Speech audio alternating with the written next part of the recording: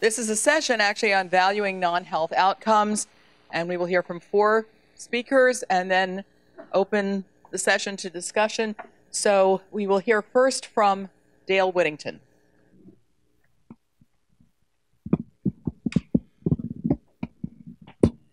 Two's fine. Yeah. We are now turning to the valuation of non-health outcomes, and I'm just going to open this session with a few introductory remarks. For cost-benefit analysts and people working in this field, most of the field is about non-health outcomes. This is not a minor detail here. We have, in the field, spent decades measuring the costs and benefits of transportation, power supply, educational programs, crime prevention, national parks, reservoirs, all kinds of things. So this is where most of our work in the field has been. And from an investment point of view, I think our challenge now is to compare something like development project 1 here, which say might be vaccination or emergency medical services, with something like a development project 2, like roads or agricultural extensions. And actually, Dean talked about this a while ago about the lack of transparency in doing sector analysis, intra-sector analysis in health. And that's not unique to health. All of the sector economists don't want their projects compared to other sectors. They might lose their budget. But that's not the world that households and policymakers live in. They make cross-sectoral comparisons. And I was just back from Port-au-Prince with Brad, where we did Copenhagen consensus cross-sectoral comparisons with several hundred interventions across many different sectors. And the Copenhagen consensus team had 2 hours with the president of Haiti, the finance minister, minister of planning, and all their staffs. So the decision makers actually want this. This is a natural discourse for senior policymakers making cross-sectoral decisions. So while the health sector people and the transportation sector people, there's a real sector bias to not having your work compared. That's not the world that other people, senior people in government live in. So I think there is an audience for this work. So first point I would make is, I'm like David, I'm also a cautious optimist. I mean, I think that as you move from cost-effective analysis to cost-benefit analysis, you might not win every time. I mean, the politics of budget allocation are really tough. But one big win might make it all worthwhile. Federico asked, let's do a cost-benefit analysis of a cost-benefit analysis this morning, right? What would that look like? And I don't think you have to have too many big wins to make this worthwhile. I think in the U.S. we've had a big win on the cost-benefit analysis of removing lead from gasoline. We've done a lot of cost-benefit analysis. That's worth billions. And I think in Haiti, the Copenhagen consensus may have had a big win. There's a lot of attention being paid now to wheat fortification. Well, if that's the only thing that comes out of this cross-sectoral exercise is that children in Haiti, have the wheat fortified or get micronutrients, that's a big win. And it might not have happened. The president didn't invite the team in to talk about QALYs and DALYs. I mean, they invited a team in to talk about costs and benefits, right? And that was the world in which they were most comfortable. My second point is that when we move to this cross-sectoral comparison, the world gets a lot more complicated. My first slide was much too simple. We're going to have development projects, like 3 water and sanitation projects where we have health outcomes and we have non-health outcomes like time savings. And is that a health project? I mean, the water people think it's a health project, but it's not only a health project. I mean, it has other economic benefits. So we've got to compare health projects or water projects against, well, the micronutrients in the wheat fortification. They lead to health outcomes initially, but then they lead to long-term productivity gains. If you leave off the non-health outcomes, as Richard was saying this morning, you miss a lot of the story. So we really have a much more complex set of investments to evaluate. And the reality is we're using both expert opinion to evaluate some of these benefits, and we're using, as Jim said, we're doing a lot more work with trying to measure individual preferences. And when we do that, we have complex projects, complex sequencing projects. We have a big risk of double counting benefits. So my message here is we really do need a rigorous conceptual framework to know what to include and what not to include. So if you fell asleep during Trudy's equations, that's too bad, because they're really important. They're really important here in terms of keeping track of really what to include in cost and benefits once we get these kind of complex. So we really do need a theoretical framework to do this. My next point actually has to do with the heterogeneity of individual preferences. And I just want to show you one study that actually I didn't do. It was Joe Cook and a team. Actually, Joe Cook's here at the University of Washington.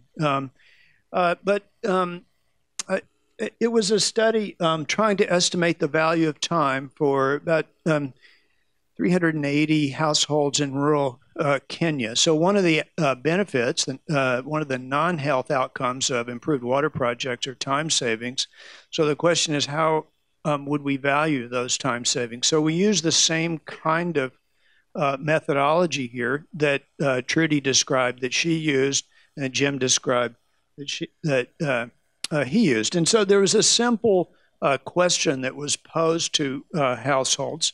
They had their existing water source, and they were asked a question about two hypothetical water sources, and which would they choose?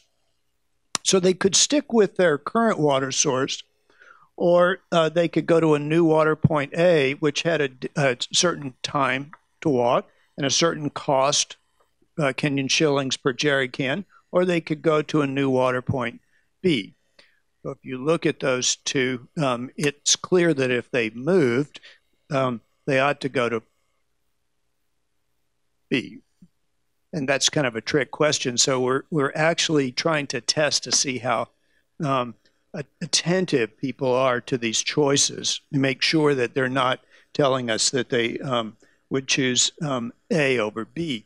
But out of this data set, on hypothetical choices on water points, Joe Cook and his colleagues got estimates of the value of time. And these are some of the first estimates of the individual level value of time. So unlike the draft guidelines that Lisa has distributed, which use population averages, as we move toward this kind of real data collection with households and asking people what they're really thinking, we're going to get a lot more heterogeneity in outcomes. And these are the results. These are the yellow dots are individual estimates of the value of time. These are from random parameter logit models. And you can see they're all over the place. This is a ranking of the 300 plus respondents from low to high. And this is the value of the travel time, the time spent collecting water. This is the implicit value of time that they're assigning when they choose one water source over the other. So if you just look at the dots, you can see they're all over the place. If we used one dot to represent everybody in the sample, we would have really not understood local reality very well. These are latent class models, and you can see that there's actually one way of interpreting it. These are estimates from one econometric approach. About a third of the respondents attached a very high value to time. I mean, so there's a big group that put a high value on the time. In other words, they would pick a water source that's close to home so they didn't have to walk. There's another group down here that essentially attached no value to time.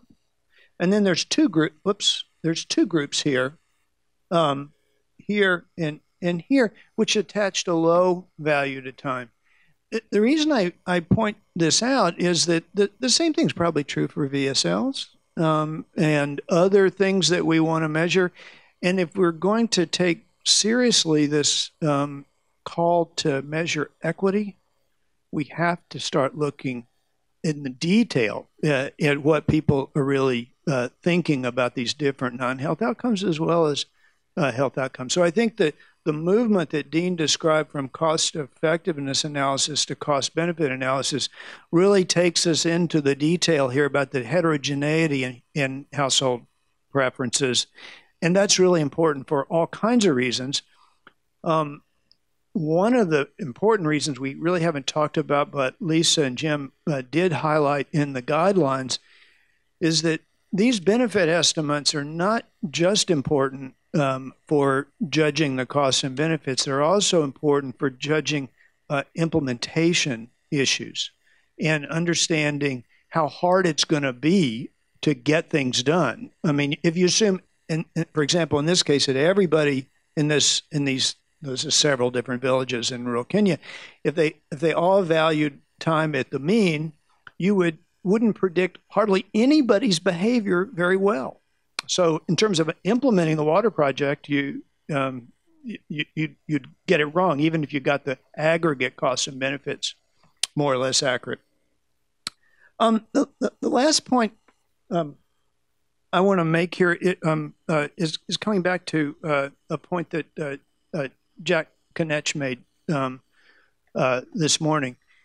Again, when we start looking in detail about what people in poor countries really think, how they really behave, which is the transition from cost effectiveness analysis into this much more detailed cost benefit analysis, we really do need to take account of differences in willingness to pay versus willingness to accept. And I put this quote up because it's a very, actually surprisingly old issue in economics. Adam Smith raised it in the theory of moral sentiments. He told us that we better look carefully at the difference between the welfare improvements from a gain and a reduction in a loss. And so, again, if the individuals have in their head that they're viewing this project as reducing a loss, that they're going to come up with very different sort of behaviors and benefits too than if they're looking at it as a gain. So I think this movement that Dean has described is really going to take us much more into the world of trying to understand household behavior at the micro level, not only to predict behavior but also to deal with equity issues. So that's how about that?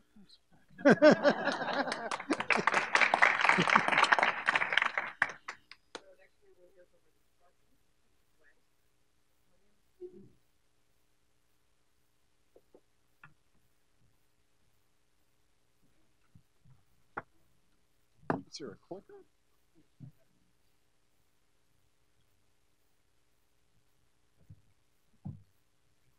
Okay. I have a nondescript title. But there we go. I actually am going to talk, even though this is supposed to be about non-health effects, I'm going to talk at the very beginning about health effects as environmental economists have been looking at them. And I'm not going to duplicate in any sense what Maureen was talking about, who's been one of the leaders in actually trying to measure these things and assign values. But there's a lot of work by economists looking at this.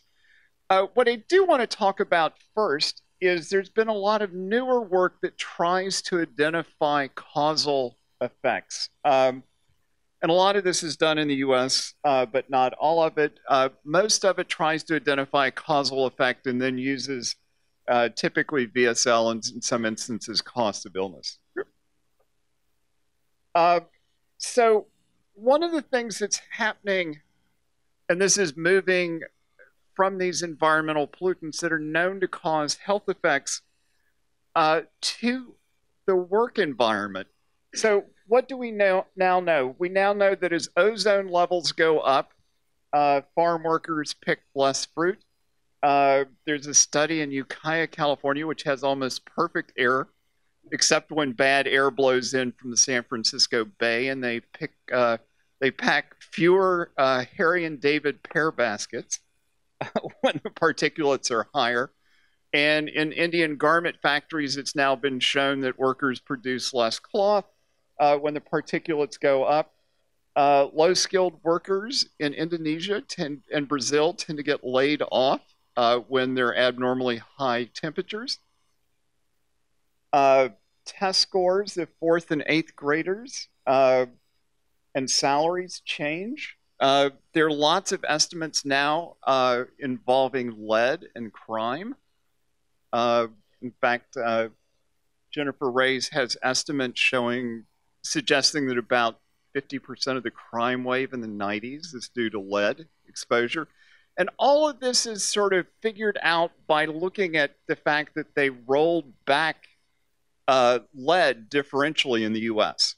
Now, Nicholas Mueller and one of his co-authors have looked at this from a different perspective, and they actually looked at the rollout of drinking water plants in the US, and they tended to use either lead or iron, depending on whether there was a foundry making those, whichever one was closer, and have found very large changes in the number of homicides by cities.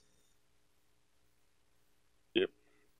So let me turn now to an example that I've done. And in this one, we look at arsenic in rural Bangladesh. This turned out to be probably the favorite project of NGOs and UNESCO and whatever, and it reduced the biological contamination of water. And women were walking long distances to travel with water, and Dale actually has taken that. And in addition to stated preferences, you can observe people's behavior, and you can estimate what are called travel costs or household production models to do that. And that turns out to be a big effect. Unknowingly, they exposed 50 to 70 million people to fairly large quantities of arsenic. The public health community, after observing this, and WHO called it the largest mass poisoning in history, concentrated on two things. How could you get people to stop using the contaminated water? And they went through and they painted the contaminated wells after they tested them red or green if they were safe. And they also looked at the long-term health impacts. Arsenic has got really bad sort of long-term health effects. We stepped back and said, if you're going to have all these long-term health effects, there should actually be a set of effects that occur somewhat in the middle of this. And if you ever saw the movie Arsenic and Old Lace, what happens? People slow down, they get lethargic. It also turns out that they get disoriented, they get headaches, they get sores on their hands and feet.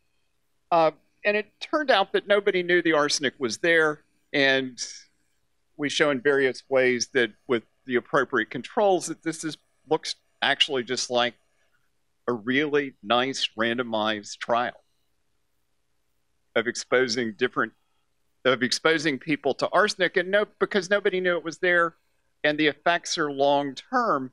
Nobody took any actions to sort of do this.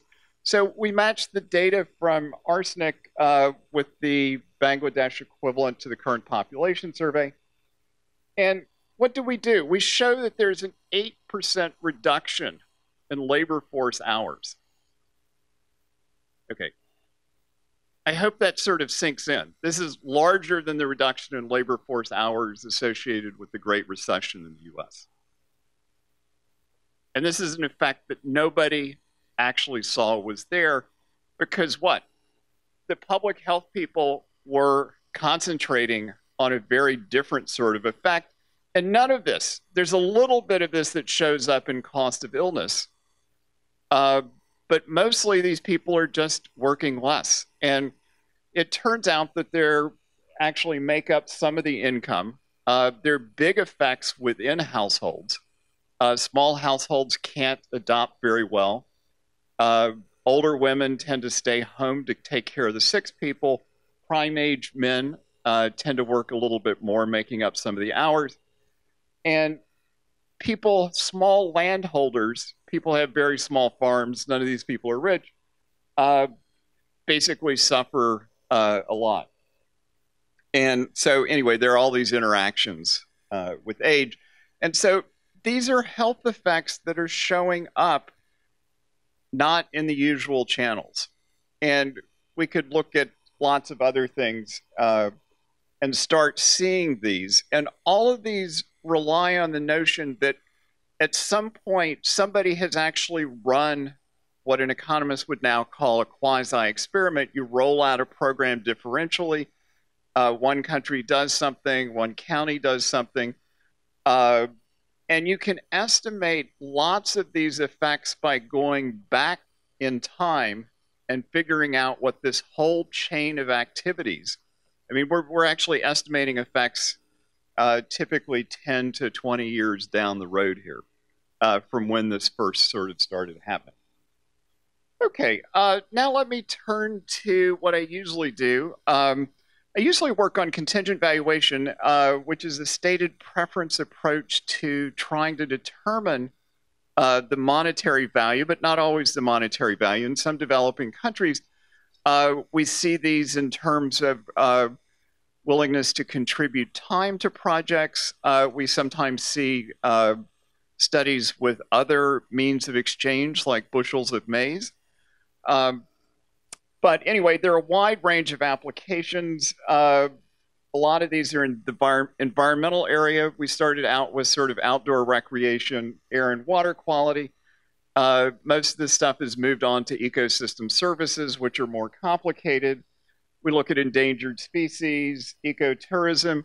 Dale has pioneered a huge amount of work in environmental infrastructure in developing countries, and so there's now a lot of that work. Other major areas where this is applied, crime. I'm actually talking with folks about trying to measure dignity and stop and frisk sort of activities, and did a big study for the British Journal at the British Ministry of Justice on criminal sentences for sort of lower level major crimes. Cultural amenities, health programs, and transport. So there's studies in over 130 countries. The largest increase is actually in developing countries. So at some level, there are lots of issues, which Dale can speak probably much better than I can, of doing these in developing countries, but there are a huge number of advantages of doing them. They're a lot less costly. You have much higher response rates. And anyway, there are lots of names for these techniques, and I have a paper with Jordan Louvier where we try to sort out what the differences in particular ways of implementing these are. Let's think about some lessons learned. People understand the underlying theory of these things way better than they did, say, 20 years ago, or probably even 10 years ago. There are lots of behavioral effects that sort of lay on top of the usual neoclassical economic theory, which are pretty robust. One thing that's been found is that realistic descriptions of the good really make a difference. People at one time just thought you would give people some vague description and anyway, everything would work fine, but it's now well known that you need to give people a pretty detailed description of what they're going to get and how you're going to provide it. You, in some sense, have to face them with a real choice. The incentive structure of different ways of asking these questions is now well known. It was at one point thought that if you ask effectively the same question in different ways, that you should get the same answer. Ted Groves and I have a paper which shows that that's actually fundamentally wrong. That what happens is all the different ways of asking these questions provide people with a different set of incentives and or a different set of information. And indeed, the sort of pattern of differences that you find between the questions is consistent with that theory. And that doesn't make things bad. It just makes how you interpret the answer something that you have to pay attention to, and in how you structure the questions. There's been a lot of work on improved statistical estimators that are robust to various things, and a lot of work on experimental design, because what are you effectively doing in these surveys is that you're running experiments in the context of the survey by offering people choices. Let me talk about 4 recent projects. I was one of the principal investigators on the damage assessment for the British petroleum oil spill in the Gulf of Mexico. This is a paper that came out about 3 weeks ago in Science. It's the usual, actually, 2-page paper. There's 374 pages of supplemental material. Anyway, this is sort of the current state of the art. If you have lots of resources to do things exactly right and dot all the I's and cross all the T's. So we came up with an estimate of $17 billion, and the government agencies, of which there are lots and lots of state agencies, settled with BP effectively for $17 billion in restoration, with the U.S. usual sort of DOJ not commenting on the settlement. So I have another paper. This one is the Proceedings of the National Academy of Sciences,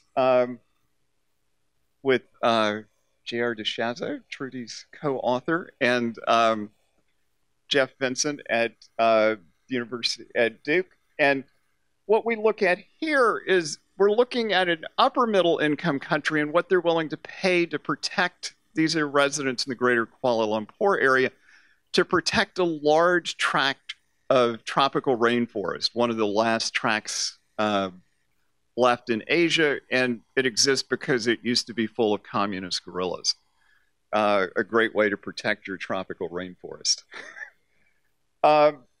Anyway, what we did here was that we separated logging from poaching, which these are governed by 2 different environmental treaties, one involving what's known as REDD on logging and poaching on the biodiversity.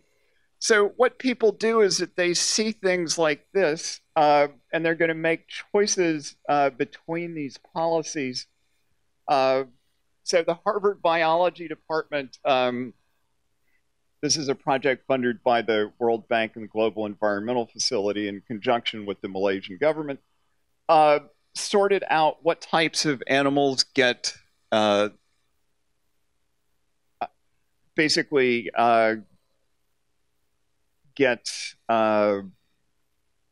eliminated by logging, and a different set get eliminated by poaching.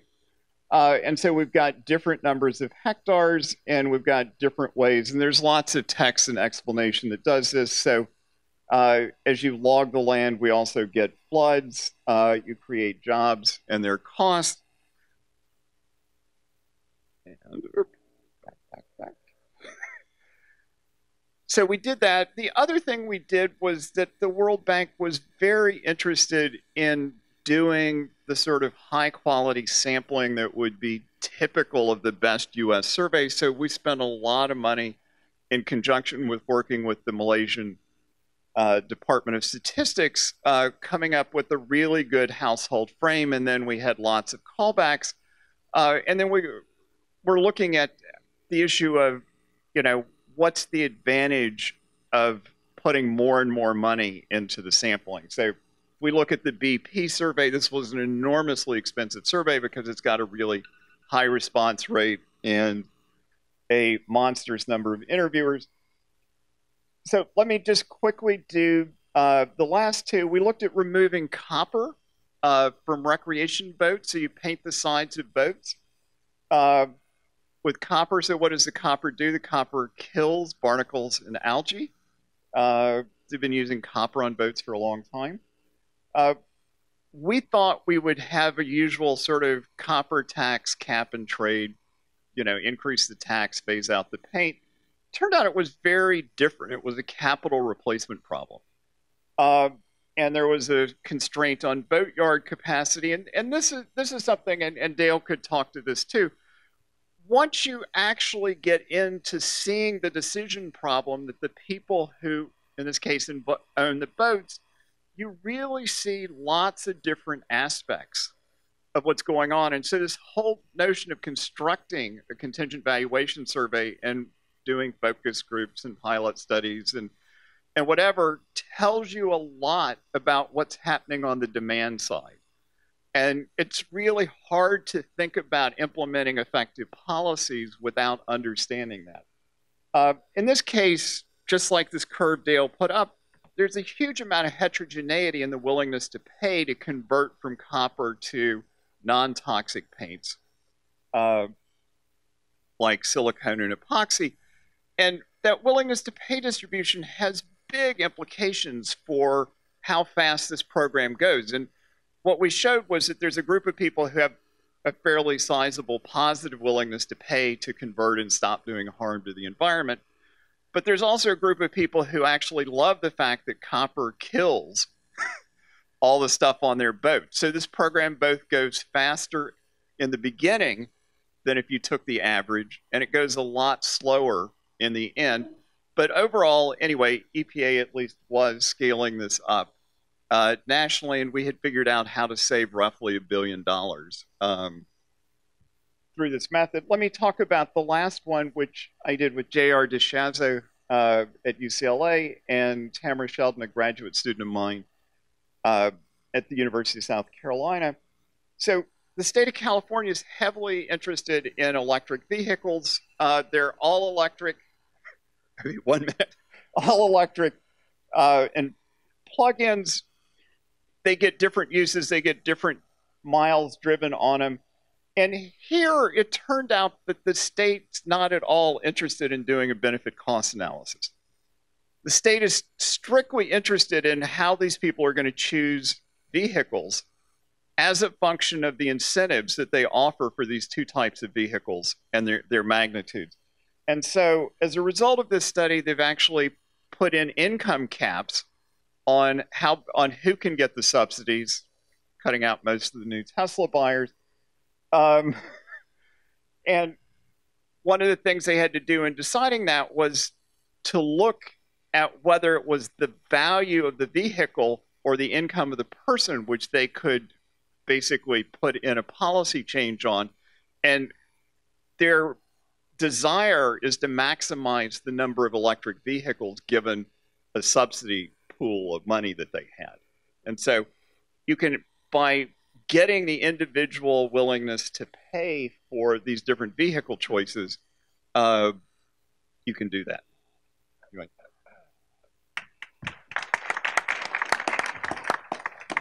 We'll now hear from Dean Jamison.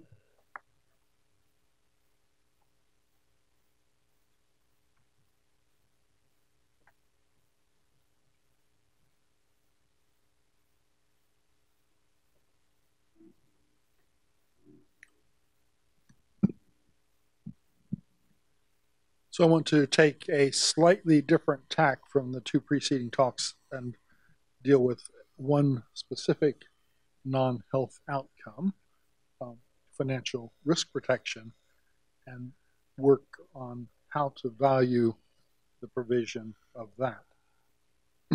So first, in principle, financial risk protection could be measured through prices in insurance markets. So we're assuming that's pretty much out of the question where insurance markets don't exist. And given the nature of insurance markets for health in high-income countries, perhaps very misleading. So we're looking for alternative ways of measuring the value of the provision of financial risk protection. This gets a little bit back to some of the points that Dale was raising. If we look across this left to right, from inside the health system to outside. We have the health expenditures and health outcomes, which seem to me to be basically the subject of cost effectiveness analysis. There are policies that affect the uptake of the interventions. Those policies, and I'm particularly interested in the policy of universal public finance, but they're regulatory policies, lending policies, a range of policies. But think universal public finance, have outcomes, including risk protection, financial risk protection, but also distributional outcomes in terms of the costs, who bears the costs of the intervention, and distributional outcomes concerning who benefits from the intervention. And this is a line of analysis that we've ended up calling extended cost effectiveness analysis, the kind of within the health sector look beyond the health outcomes only. And benefit cost analysis, in my thinking, then goes one step further to the right to include a much broader range of outcomes. So if we're interested in systematically trying to incorporate in the valuation of a health policy the consequences of that policy for risk protection, how might we go ahead? And there's a paper 10 or 12 years ago by Mark McClellan and John Skinner. It was actually pretty widely circulated before it was published, on the incidence of Medicare. And it turns to quite old economics on analysis of risk. But they looked at the incidence of Medicare in terms of, who paid the taxes and what were the dollar flows to the benefits. Particularly important, of course, was how long did the beneficiaries live. Poor beneficiaries lived a lot less long, so better off people put more into Medicare, but better off people lived a lot longer to receive benefits from Medicare. And it was about a wash. So they concluded Medicare was not progressive, was not regressive. They then asked the question, well, what about the welfare value? If we put some imputed dollar value of the insurance that was being provided to the people whose healthcare was being financed by Medicare, how did that change the story? How would that change the story? Well, it turns out the upper income people all already had insurance of some, not all, mostly already had insurance, so that the insurance value was heavily concentrated in the lower income groups. And so they, from that perspective, concluded that Medicare was a highly progressive public insurance policy. What does that have to do with economic evaluation of health? Well, what they were doing was, in a sense, a very macro evaluation of a huge public policy. And what a number of us end up trying to do is to take basically a similar conceptual structure and apply it to the kinds of things we'd been applying cost effectiveness analysis to. How would you add something like this to a cost effectiveness analysis? So the first piece of work that we did on this was to look at the treatment of tuberculosis in India, to ask the question of how, if there were public finance of the expansion of treatment coverage, what would that consequences of that public finance be across 5 income quintiles? So this kind of analysis that is inherently distribution sensitive and distribution oriented. What would be the distribution of the health outcomes, heavily oriented toward the poor, because among other things, TB is a disease much more relatively frequent in the poor. The income distributional consequences were a little bit less clear, because what public finance would do is crowd out a reasonable amount of private finance, but only private finance in higher income groups, or mostly higher income groups, because they were the ones already paying for it. And on the risk protection, the insurance value, it was because the cost of tuberculosis treatment were pretty easily manageable out of pocket by high income people.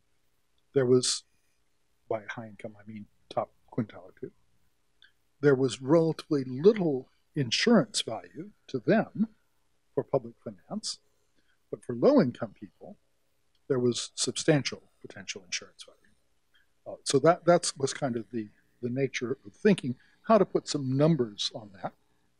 Well, basically, the Arrow-Pratt theory of risk aversion from half a century ago provides the elementary economics, elementary mathematics of that.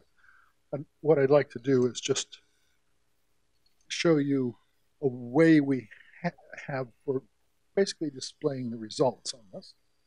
So if V is the insurance value, what McClellan and Skinner labeled the money metric value of insurance, the S, what is the real value in some sense of an insurance premium to deal with this.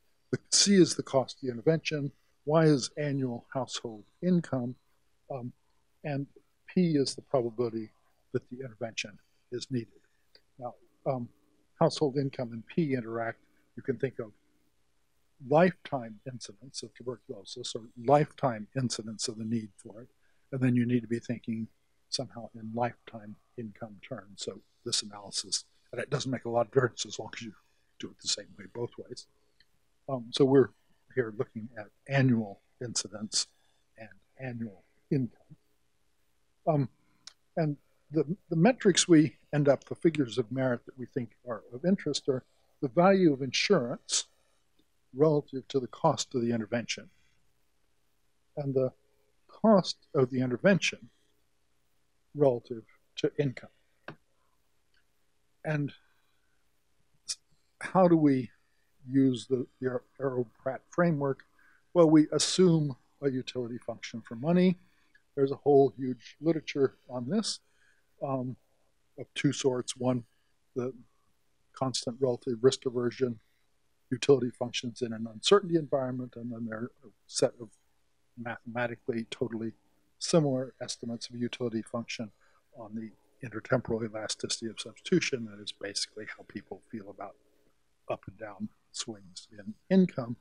And the only thing I could really say about that literature from trying to look at it is that it seems to be a total complete mess in terms of no pattern, no clustering, really little clustering. But people do seem to be risk averse.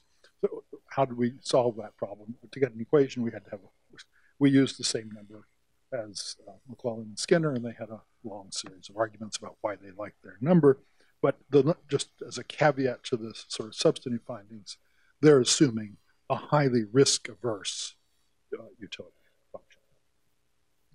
And so this is a quiz. I'm going to put this next slide up for 10 seconds, and then there'll be questions at the end.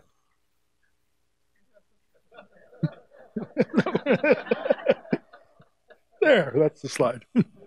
Okay, that's the basic equation. That's actually pretty straightforward. This is the picture that we come to for trying to interpret our results. So we have, let me say, we had two basic approaches. This is a picture to try to give conceptual structure to our results. The picture that we have for actually conveying the results, and we were trying to be serious about tuberculosis treatment in India. We were trying to get the cost right, the epidemiology right, and I must say my TB friends never seemed to appreciate how carefully we were trying to do that, but neither were they able to correct our numbers very much. So I never came across with anything other than the feeling that we tried to have an analysis that made sense. And how did we present the results of the analysis? We present those results as a dashboard, with the columns in this dashboard being the income quintiles, and the rows in the dashboard being health benefits, that is tuberculosis deaths averted by income quintile. We're looking at a population of 100,000. The tuberculosis deaths averted, the redistribution of income, the crowding out of expenditures by higher income people, the monetary value of insurance, as we calculated it, and the cost to government. So we were not trying to collapse all those dimensions into a single figure of merit or single ratio. It could be done. We could generate a benefit cost ratio, and for some purposes, I think that would be a sensible thing to do. Anyway, our main results were in terms of just laying out that dashboard of consequences by income quintile. And the slide here, which I close on, is an attempt to provide a picture of where the insurance value is coming from. So it's not, I'm sorry, not readable. The x-axis is the intervention cost relative to income. And of course, it goes, as we've drawn it, from 0 to 1, but of course, intervention cost could be greater than income, and we didn't actually deal with that quite properly. And the vertical axis is the value metric, the value of the insurance expressed as a fraction of the cost of the intervention.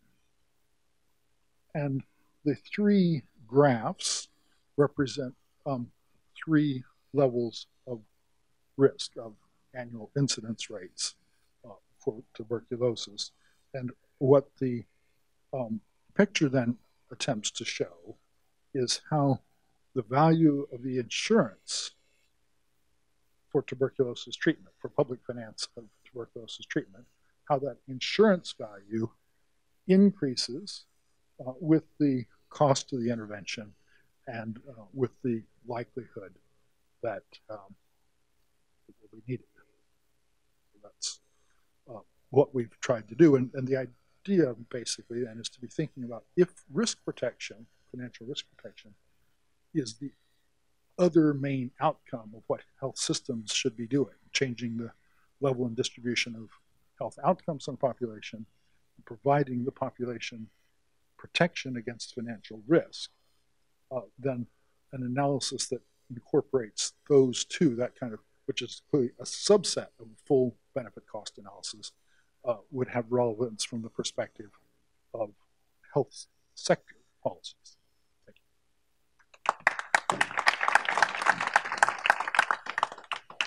And we will hear now from Brad Wong.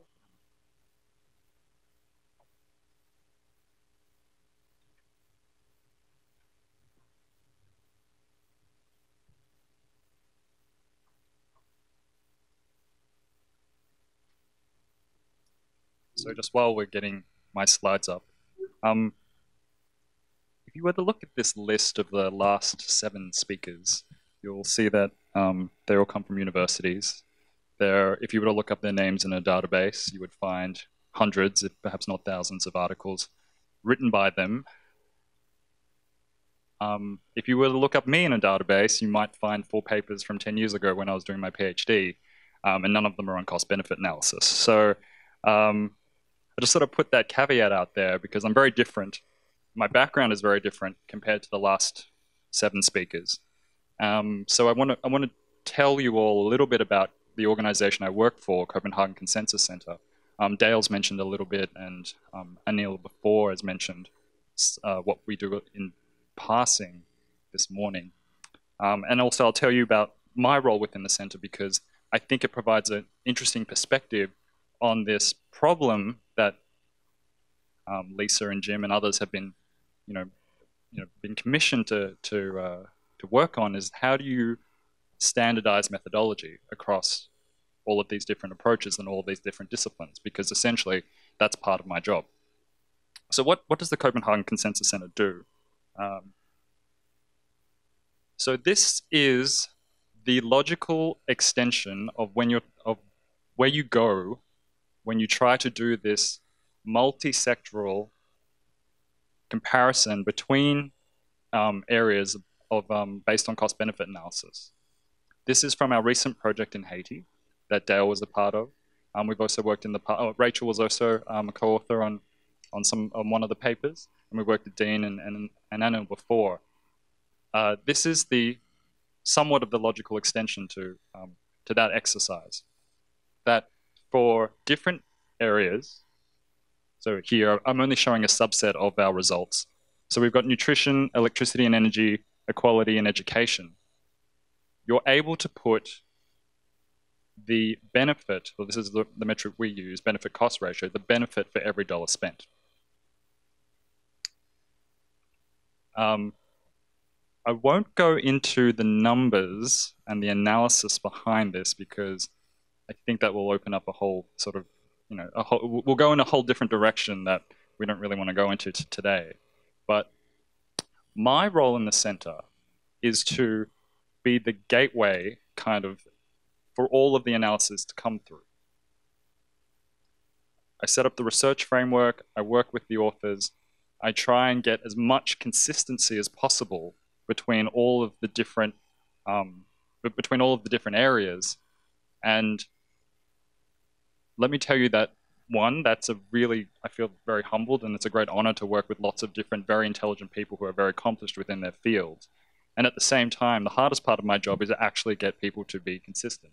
Because within different areas of academia and within different areas of academic inquiry, sometimes like certain ways of doing things have become entrenched. And they've become entrenched for maybe 50 years, 30, 40, 50 years. And it becomes somewhat of a challenge to try and push people and push academics who have been used to working within one way of doing things to expand their way of thinking. And Richard made the point earlier in the day, which I resonated with quite a lot, which is that we have to, when we're trying to do these cross-sectoral analyses, we have to try and push ourselves, and the researcher has to push themselves to identify as much of the benefits as possible. Because if you stop at a certain point, and you're stopping at a certain point, and another researcher or another set of researchers stop at a different point, then there's an inherent challenge in comparing the two. Now, having said that, in my experience of working at the center for the last 3 years, those differences are not overall critical. I think that as a general rule, there's enough consistency that we're getting directionally in order of magnitude. The cost-benefit ratio or the benefit-cost ratio is approximately right and better than if we hadn't done this exercise at all. But at the same time, there's definitely areas of improvement, and I want to talk to you about those areas of potential improvement with respect to nutrition and education interventions. So by the way, I want to give a sense of, before I continue, that these are only 4 different areas. And so the full project, you can see in that box there on the bottom right, had 85 different interventions. We had 63 economists, 40 different papers, and across 15 different disciplines. So, governance was one, environment, climate change, gender equality. There was quite a lot of different and diverse areas of research. So, focusing on nutrition and education, my general experience with the researchers that I've worked with in this field is that the focus tends to be on lifetime productivity benefits. The focus tends to be on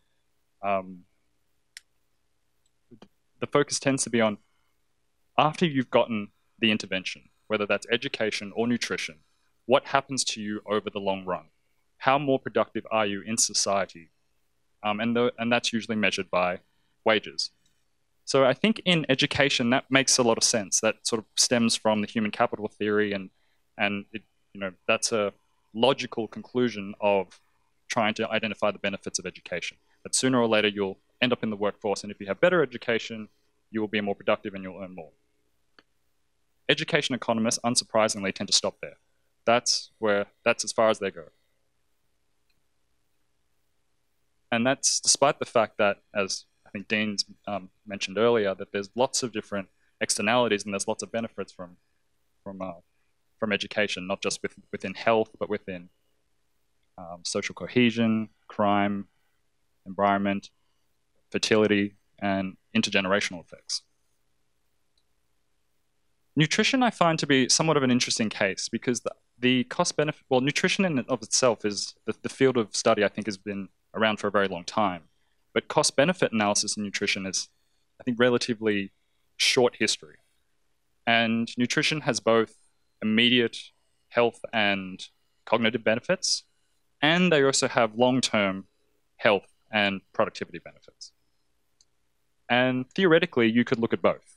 And I mean, yes, you have to worry a little bit about double counting and making sure that you're consistent in, making, that the effects of, sorry, one second, you have to be consistent in the fact that the immediate cognitive benefits will lead to the long-term productivity benefits. But what the nutrition literature has tended to do, or at least the cost-benefit researchers have done, they tend to focus on the long-term productivity benefits and not the short-term ones. And again, like the education literature, the health benefits tend not to be considered.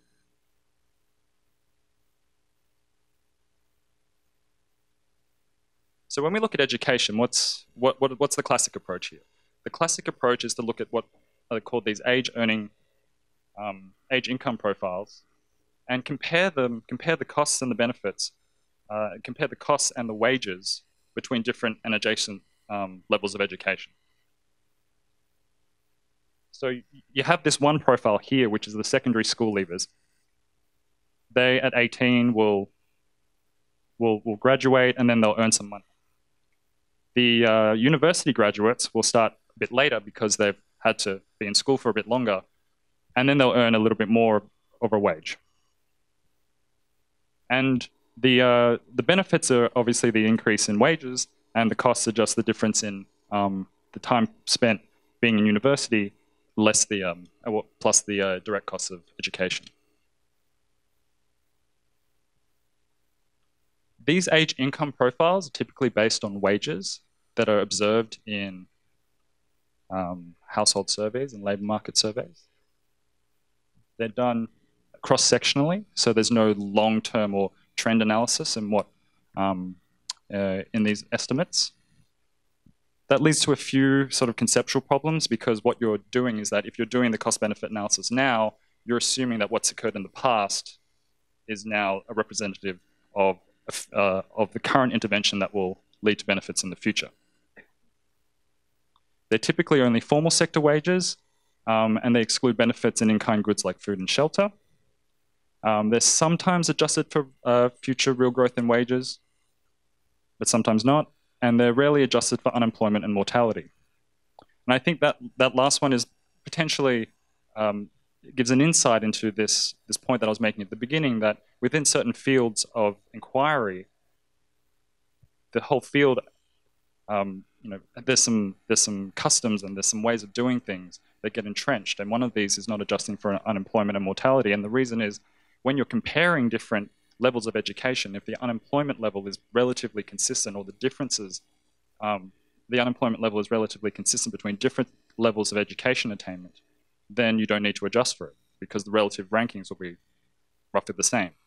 But when you start comparing education to something like health or governance or infrastructure, then you need to be cognizant of the implicit assumptions in the way that you're doing things, because then if you keep them, you may be biasing your interventions up or down.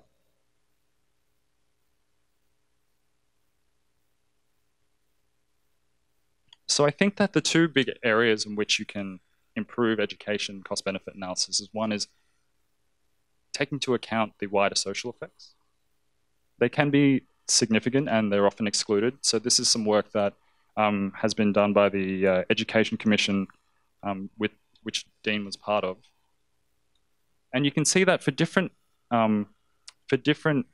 income levels, if you just look at the earning benefits of education, then you get benefit cost ratios of 5, 3, and 1 as you go up the income levels. If you include the health benefits of the interventions, then the benefit cost ratios are can be very significantly different. So in low-income countries, the benefit cost ratios is twice as large with health benefits and earning benefits as compared to just if you only had earnings benefits.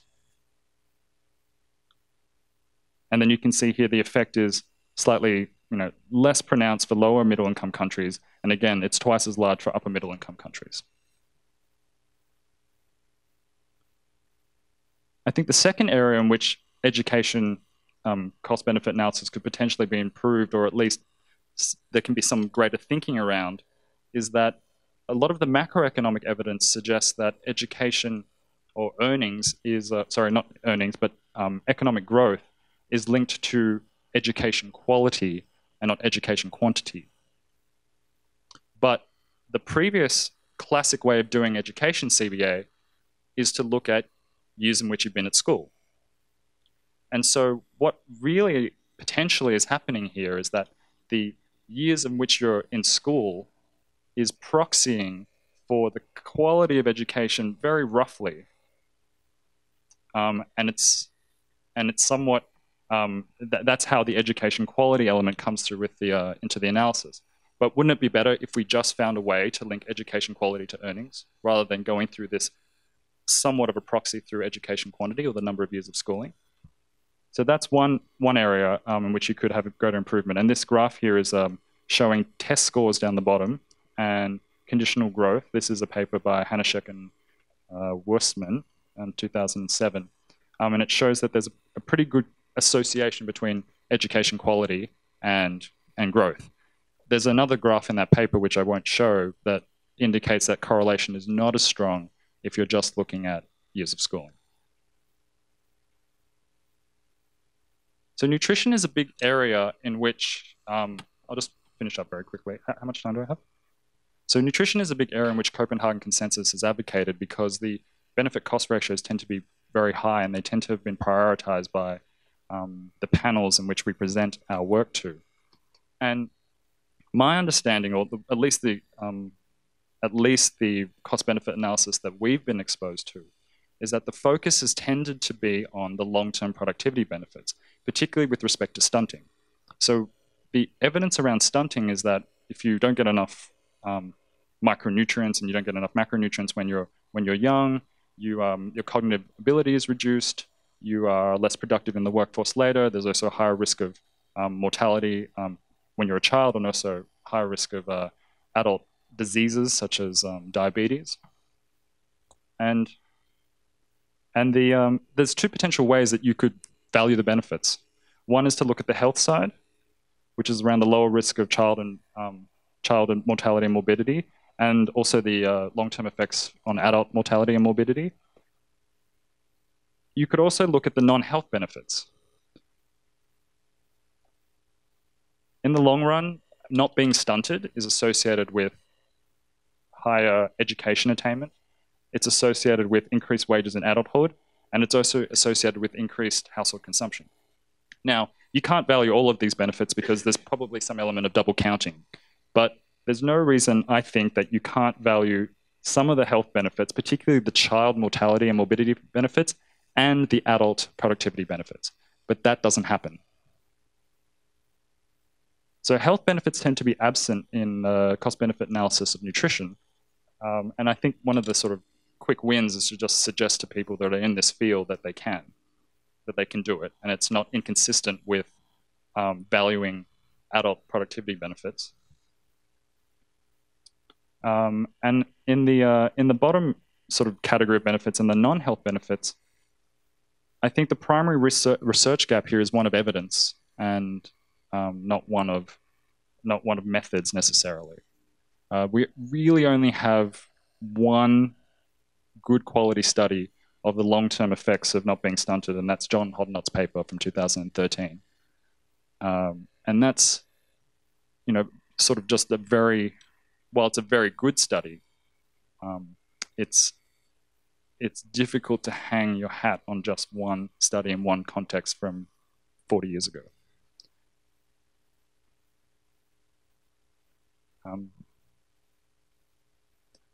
Yeah, so that's basically. Oh, so I was going to talk about agricultural benefits, but I think I'll stop there because I'm sure I ran out of time.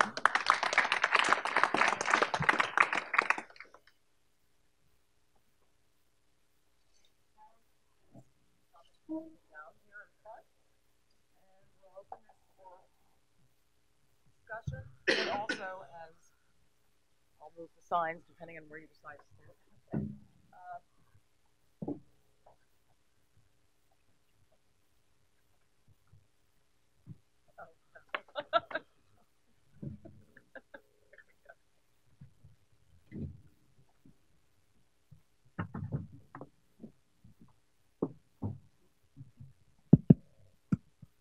Okay, so we'll start with some questions from the audience. Please.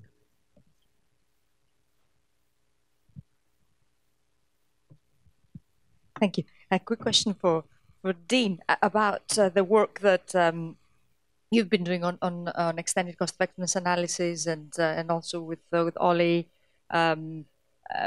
Cookson's work on this distributional cost effectiveness analysis. Just to see what you think about how this type of consideration could be accommodated across different types of analysis, so it's not CBA specific, or whether it is perhaps. And a second point question for Brad, if I may.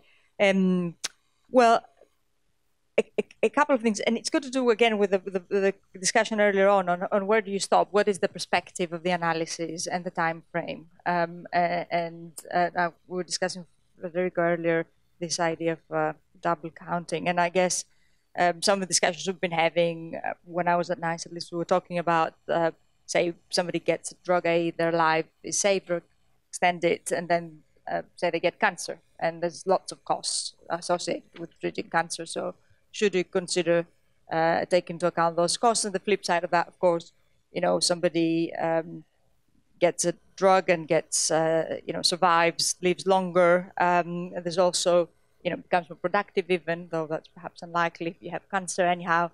And there's a road traffic type of sort of intervention, and their lives get saved, or they don't have a terrible accidents, so they're very productive, and they go to school and they become, they're really smart and they get a good job, so they're very productive. How many times do you count that productivity? Because it might get confusing. Thanks. Dean, I think you were. Well, thanks. Yeah. Hello? Yeah. My sense, Calypso, if this addresses your question, is that in spirit and practice, extended cost effectiveness analysis is closer to cost effectiveness analysis than it is to BCA. We're not trying to aggregate benefits in the way that BCA does, and we're focused fairly narrowly on what happens within the health system, which is not all that narrow, but it's a good deal narrower than BCA can be.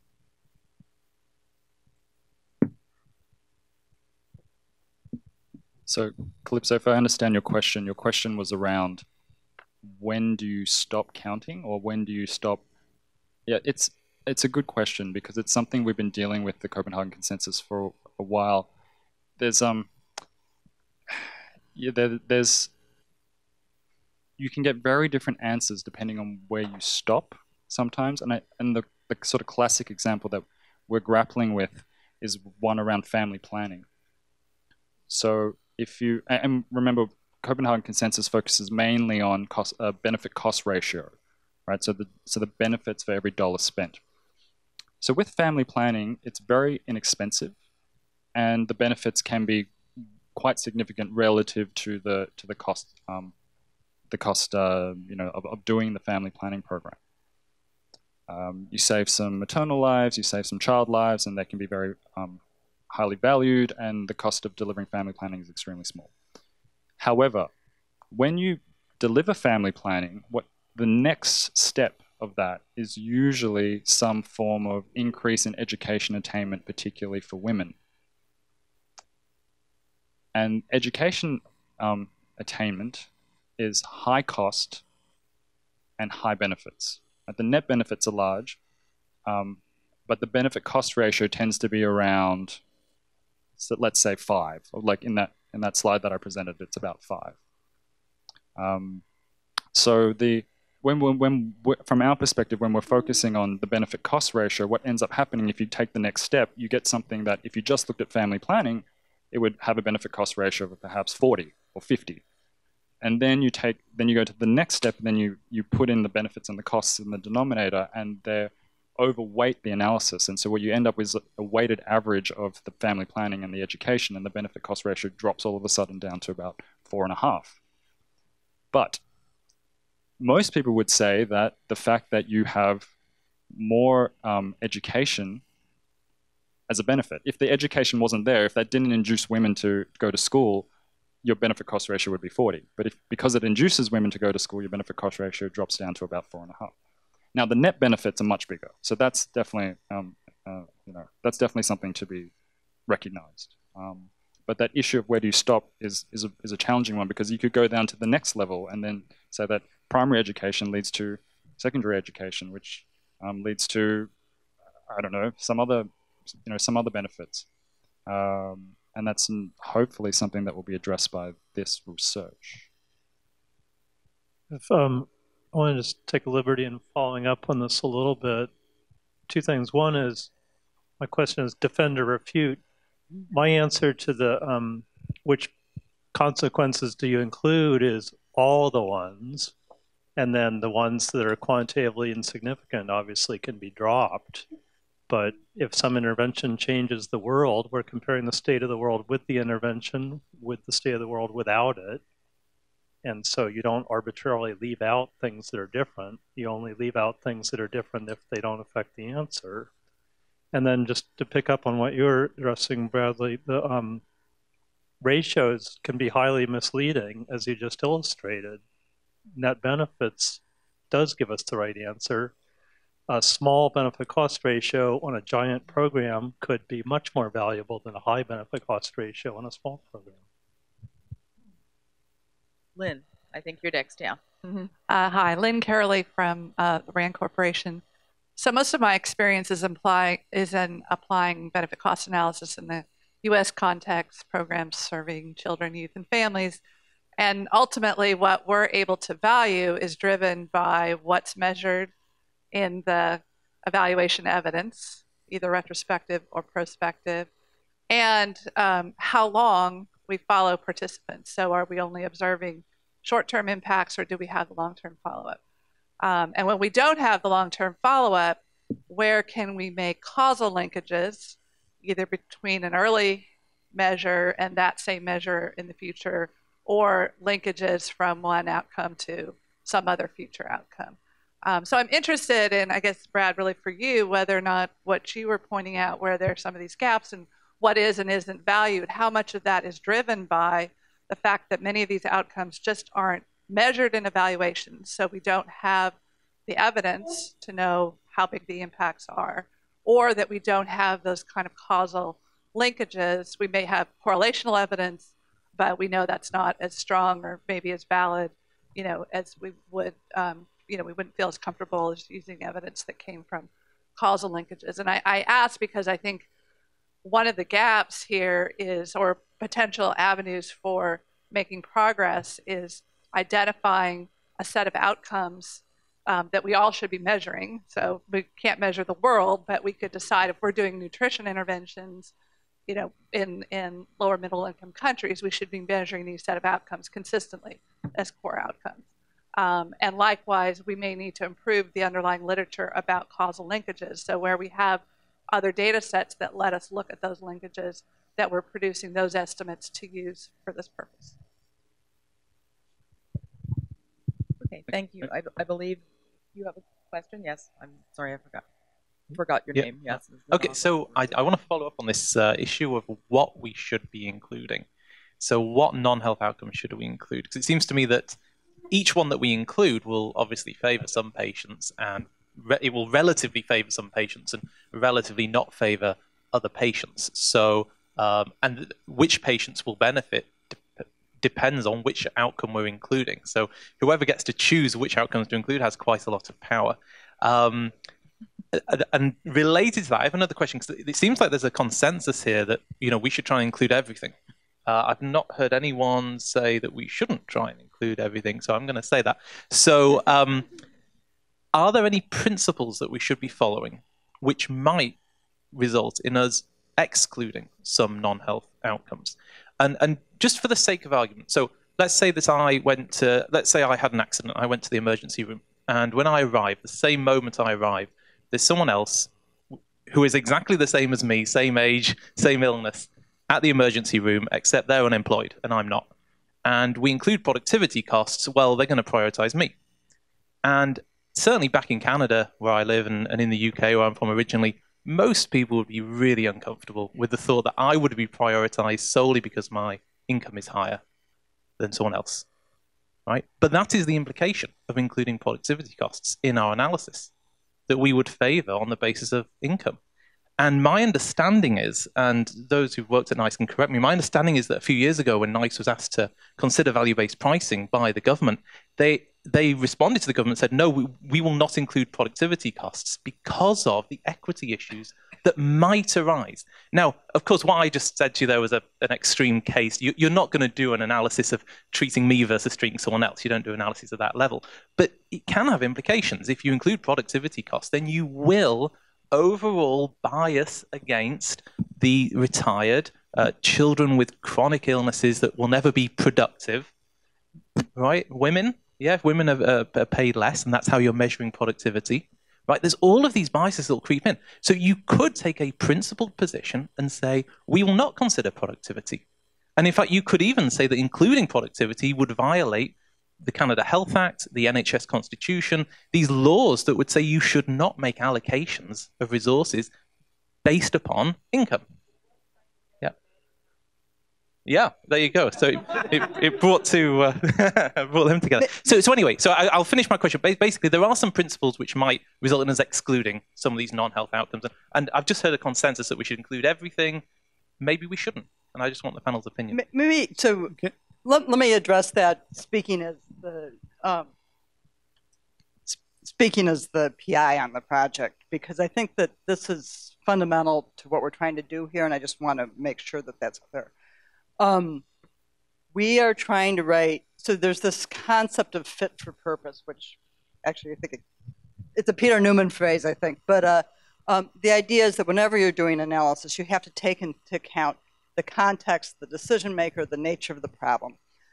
And decision making for NICE is going to be different than decision making for the U.S. Environmental Protection Agency, which is going to be different than working on a nutrition program in a low and middle income country. So what we are trying to do here is come up with some general principles, understanding that you might look at our principles and you might look at our recommendations and you might say that because I'm doing work for NICE, I'm going to do something different in my primary analysis, but because I know that all kinds of people want to be able to compare my results to the results of analyses done in other places, and the 26th appendix in my 300 how many pages do you have in your science article? I'm going to put a sensitivity analysis in there that uses the reference case, the FOWLS reference case guidelines. So if somebody wants to compare what we are doing here in the UK to something that's being done in another country, they have that comparator. So first of all, that's the framing for our project. The second thing is that I have those of you who've sat in courses I've taught get tired of seeing the same graphics over and over again, so I didn't put them all here. But I have one that tries to address this issue of counting everything, because we don't actually mean that you go through the whole process for everything. What we do mean is that to do a good job on benefit cost analysis, the very first thing you need to do is sit down, define the problem clearly, and write down everything you can think of that might be an outcome. Talk to people who are experts in that area and make sure that you have a pretty comprehensive list. The next step is to do some sort of just simple analysis to see what might be important. And I have to tell you that I've done a lot of these, and the ones that have turned out the best are the ones where we've spent a lot of time doing some analysis up front using very really wide parameter values to see what's important, because that's where you start understanding that your intuition is wrong about some things. And then you decide, okay, of the 26 things I wrote down, what am I going to include in the quantitative measures that go into my analysis? And there's really two things that we like to think about. And one is what's important for analytic results. What's going to either drive the decision about whether or not a particular option has net benefits, or is going to drive the decision about the relative ranking of the different things you're looking at. But there's a second thing, which is what are decision makers going to ask me about? Where's Neil? So Neil works in the air office at EPA, and it wasn't Neil, it's one of his coworkers. I once asked him, why do you guys have asthma in all of your analyses? Because asthma is not driving the results. I don't remember what fraction it is, but it's tiny. And what he told me is that people don't understand the concept of premature mortality. So even though we have these very big numbers of the VSL multiplied by the change in risk, what they ask me about, or ask the EPA administrator about when he goes to meetings, is what's it going to do about asthma? Because they understand asthma. It's in their communities and people have it. So then what I end up with is an analysis that has in it quantified measures of the things that are most important using those types of criteria, and has some discussion of all the things that I left out of the analysis, and says this means my numbers are biased downwards, these means my numbers might be biased upwards. These are some things that I think are important, and I don't know which way they're going to swing the analysis. So that's what we mean by value everything. It's a more phased approach, I guess. Could I take a crack at that, Lisa? Are you... Well, okay. Yes. Here. Let me comment on three things that have been raised. First off, this value everything is, this is a complete sort of red herring. What you should do is, as Lisa's saying, lay out what you think the possible impacts are.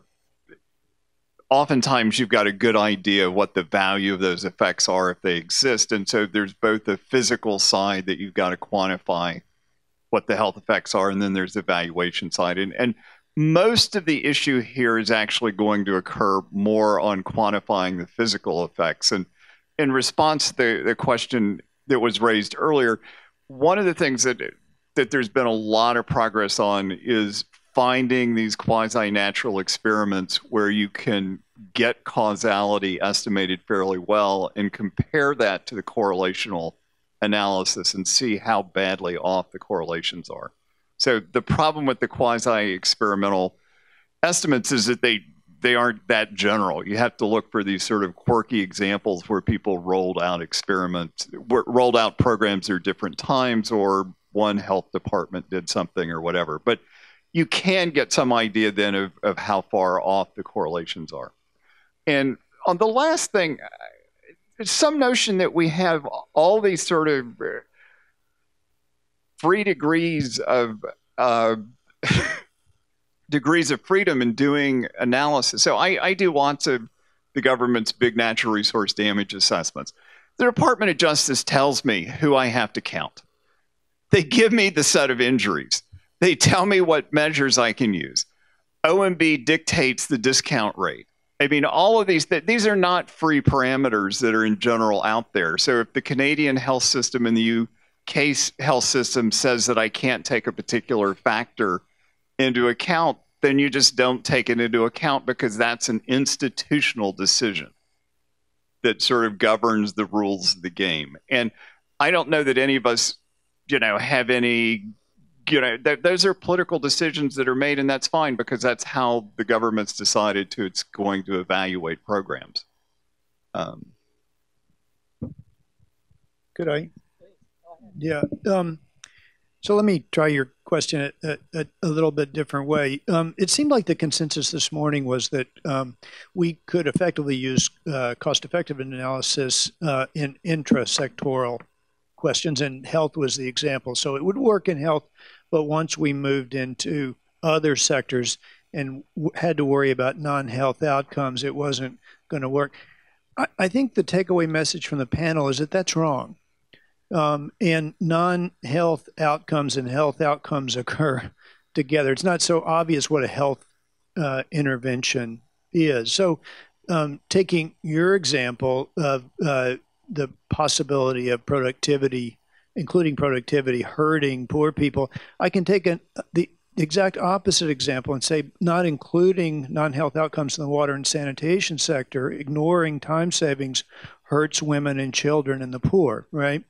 So I think that the issue of incorporating equity is different, and I would argue that you should do the cost-benefit analysis and you should do the equity analysis, and then people can look at them both. But I don't think it's right that by including non-health outcomes, we're always disadvantaging the poor and women and other groups. I think that's a very specific instance of a particular project, and you have to look to see who's disadvantaged. Neil, you've been very, yeah. yes. I have a slightly different question to pose, and maybe Dale can take a crack at it. Because some of your work, especially when you have surveyed the literature on water, willingness to pay for water improvements, you've generally found that people are not very willing to pay for sort of large publicly provided water improvement systems. There's some work that I myself did 25 years ago looking at the parents of ostensibly undernourished children in some of the poorest regions in India. And when these people received an exogenous sort of increase in incomes, they did not choose to direct much of that income to nutrition, to child nutrition. And more recently, work by development economists like Abhijit Banerjee and Esther Duflo has found the same, that people in India, when they sort of are given additional income in experiments, they choose to go out and buy cell phones with that rather than spend it on their children's nutrition. So this is a broader issue where somehow the subjects involved don't value some of these benefits the same way that we external observers value these benefits, the non-health benefits. And I wonder how one sort of squares these two facts. Much of BCA is sort of rooted in benefits that we perceive flow from certain interventions, and if the subjects themselves, especially the poor, don't see the benefits in the same way, what are we really sort of getting at? And there's this inconsistency that I sometimes grapple with. Thank you, Neil. It's a good question. I mean, the specific example you gave of cell phones versus water is a good one, because most of us would probably think that people in developing countries would be better off with water. I mean, then most of us would think it'd be better off with improved water than cell phones. I'm not sure that's right, honestly. I mean, cell phones do a whole lot of good for people in all kinds of ways, right? So it gets back to this question that Jim asked, pointed out this morning about consumer sovereignty. And I'm not saying that people always get these choices right, but to put ourselves in the situation of poor people trying to choose between water and cell phones is actually rather complicated. The other point I would make is that, and at the water and finance ministers meeting at the World Bank last month, Jim Kim, the president, was saying, yeah, and water has a cost benefit ratio of 5, right? So the implication was that it's a cost benefit ratio of 5. We don't really need to analyze it anymore, right? It's a great investment. Just forget about the economic analysis. And I think there's just much more heterogeneity. I mean, the way you characterize my work is not inaccurate, but in some places I found people really value water a lot more than cell phones or almost anything else. In other places they didn't. So I think then it takes us back into really trying to figure out, in this heterogeneity and what's right. And so I would be cautious, though, about just assuming that people are stupid, that poor people are stupid. That's kind of a way of a story that we tell. They don't really understand long-term effects, and of course some of that's true. I mean, I've run surveys with where I've been responsible over the years for tens of thousands of people, and there's one story that John Briscoe and I ran across in our early days of work where we ran across an illiterate farmer in Pakistan, and we were asking all these, questions, and he stopped us and said, I'm illiterate. These are really hard questions for me. I have to think really hard about this because I'm not as educated as you, right? I mean, it always struck with me. I mean, the idea that people are poor and stupid, it's kind of the opposite in some ways. They actually have to make some very difficult choices and think about this is very hard. Yeah.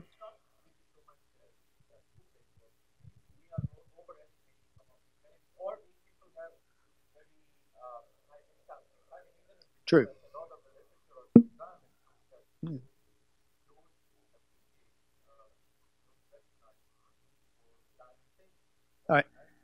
True.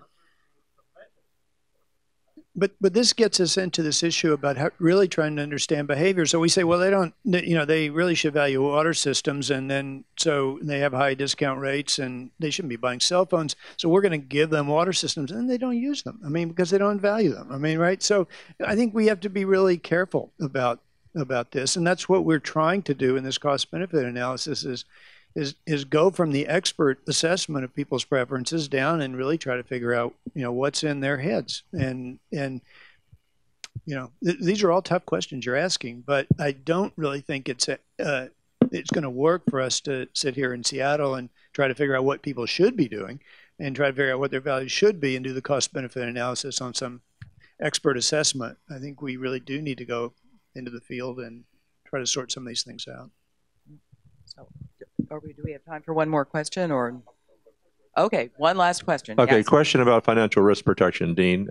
This task force I mentioned, that's really focused on the U.S., has really embraced the idea that you guys have developed. It's a very important addition to thinking about value. So at the same time, we are thinking mostly about the U.S. We're thinking about new medicines, new devices, new diagnostics.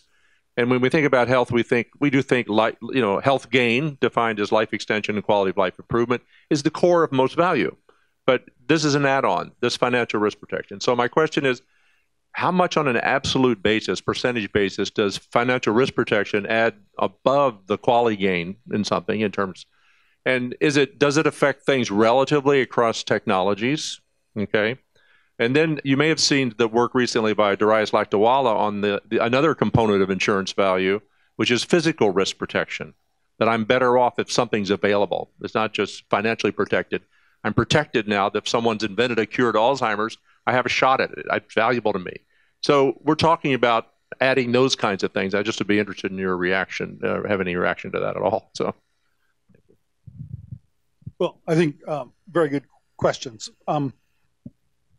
In terms of the V over C, the value of insurance over the cost and income, the kinds of numbers that I was typically getting would be 10 or 15 or 20%.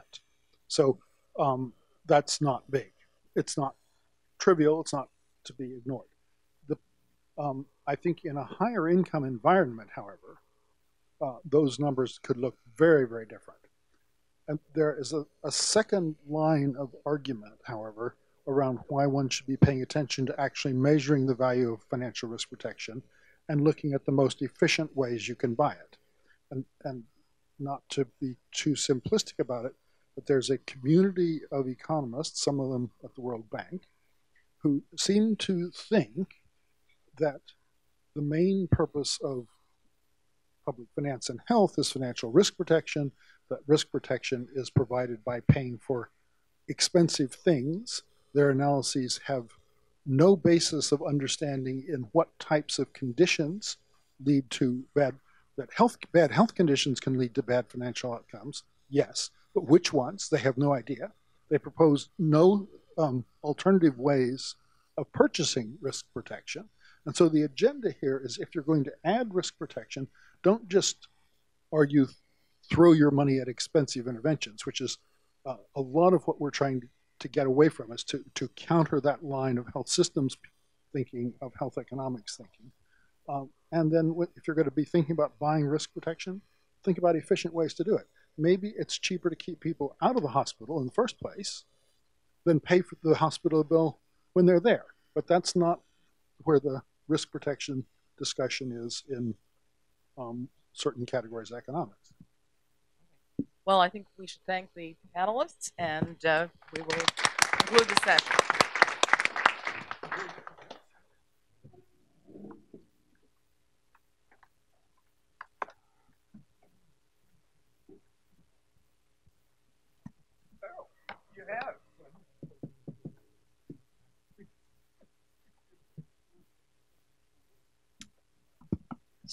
So we do need to try and finish up by 5, but I wanted to circle back to sort of where we started and talk a little bit about where we're going and get some advice from this group.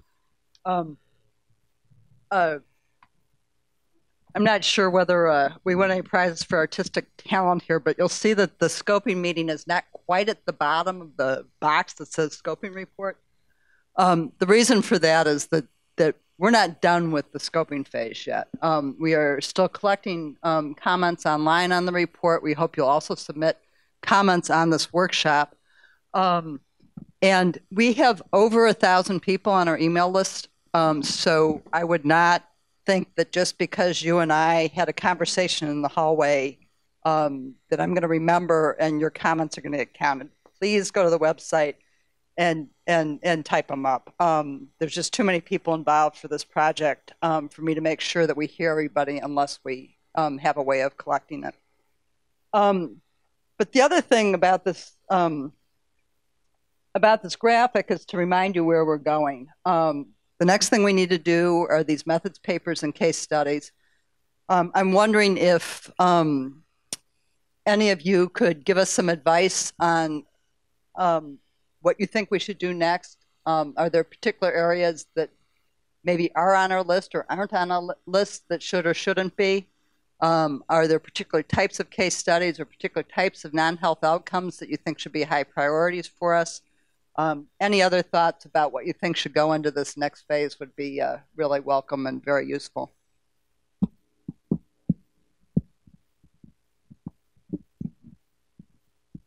Too tired? Want to go home? Oh, we've got a hand over here. No? I'm not sure what the mics.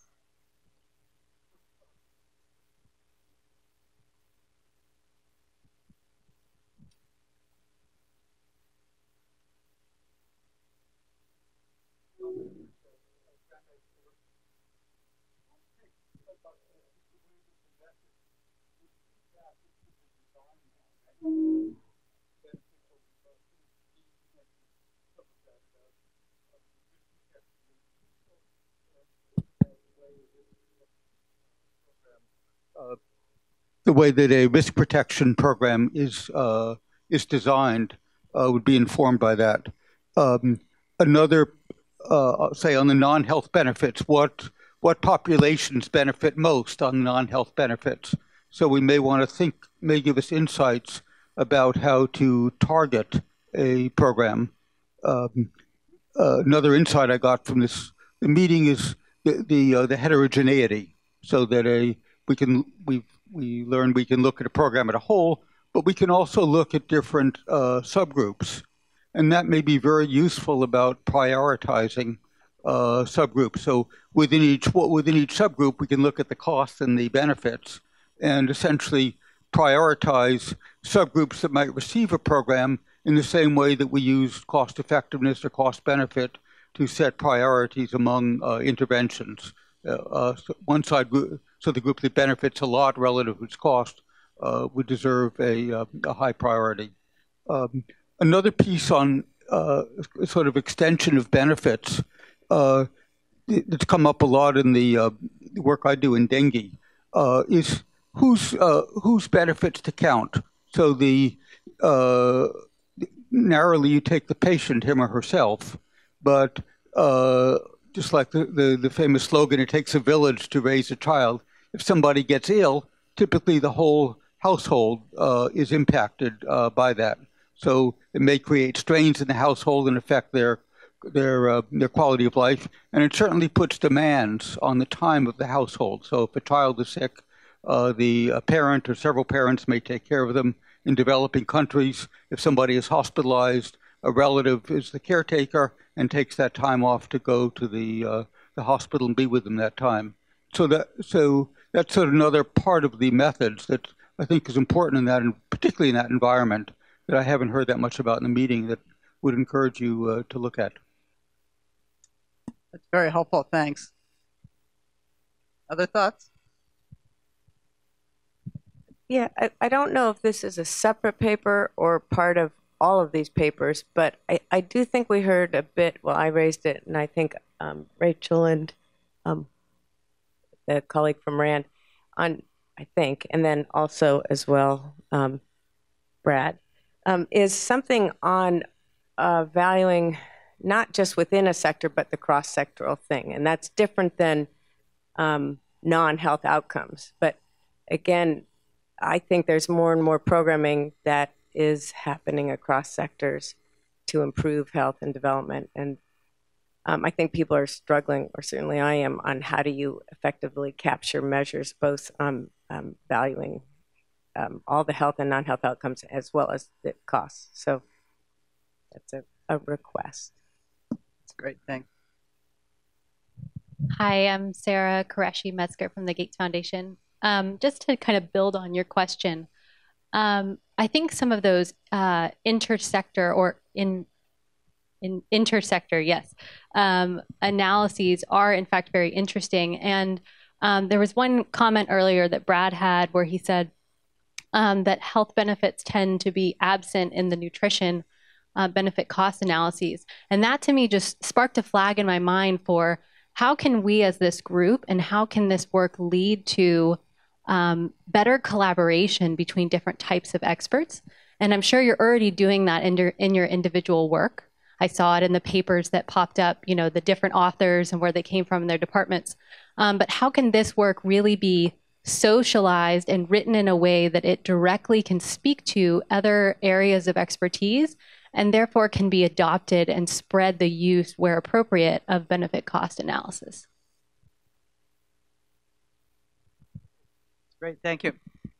I actually, there was a side conversation during one of the breaks. So Lynn Caroli, who's sitting in the back here, is the president of the Society for Benefit Cost Analysis, and I was president several years ago, and there's many board members floating around here, but we were talking about how the conversation about between the BCA, the people who mostly do benefit cost analysis and the people who mostly do cost effectiveness analysis this morning was really interesting and educational. And it's not sort of formally part of this project, but we've been brainstorming about how to continue that because I think it's a piece of what you're talking about. It's something that we really need to start breaking down that boundary and talking more about these sorts of things.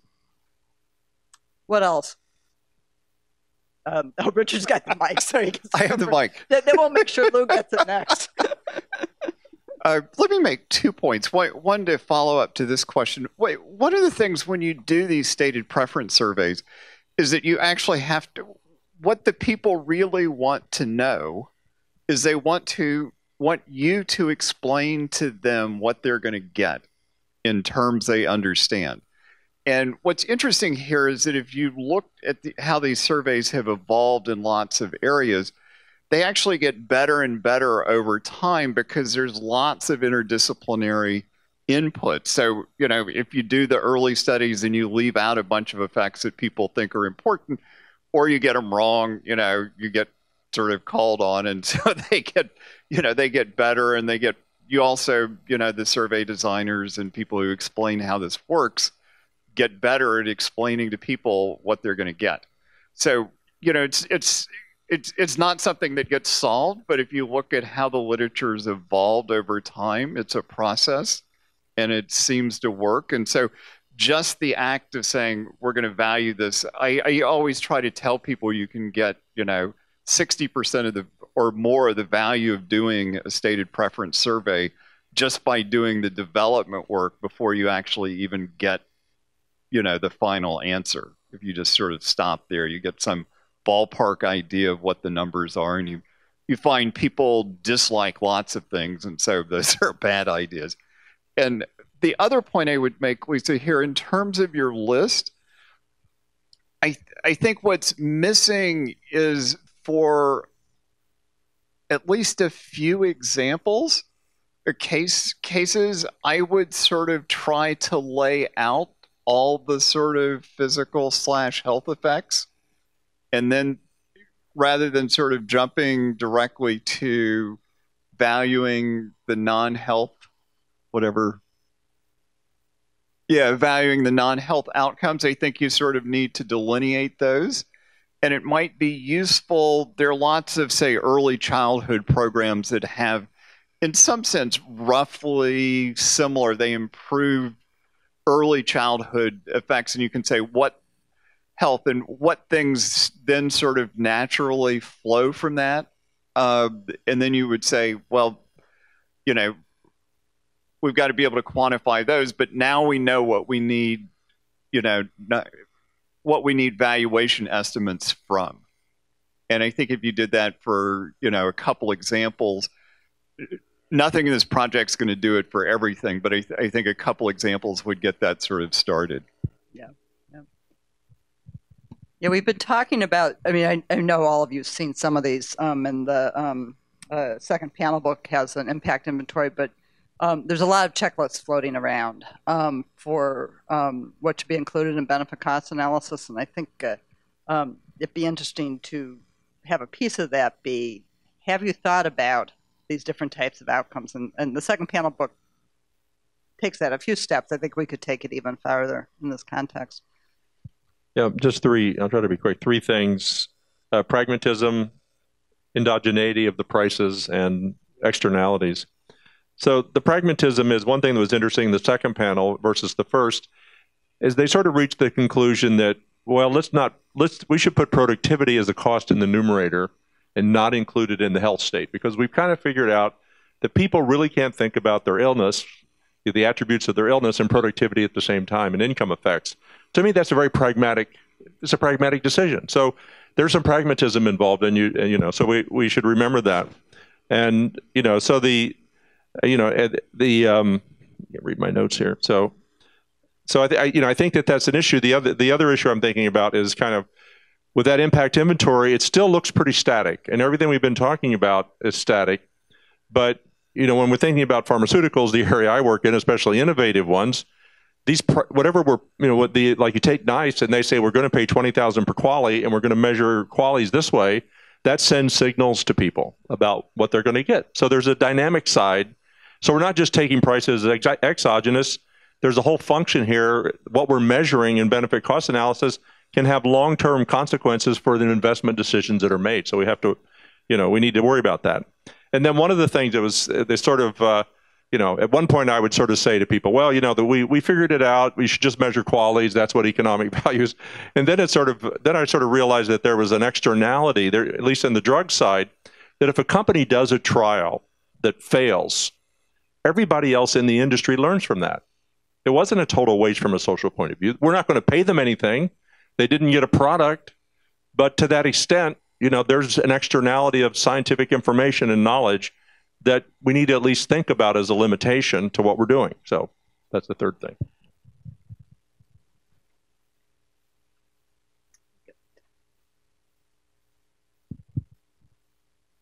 Oh, sorry. Yeah. One advantage of being around the benefit cost literature for a long time, and I've been around it for a long time. I think I started writing papers about benefit cost analysis before most of you were born.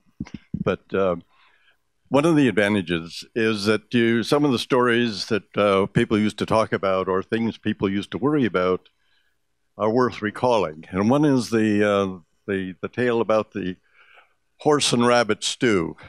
I don't know how many of you are familiar with this, but if you have one rabbit and one horse in the stew, and you worry about the quality of the rabbit, it really isn't going to have that much effect because it's going to be dominated by the horse, of course, in the stew.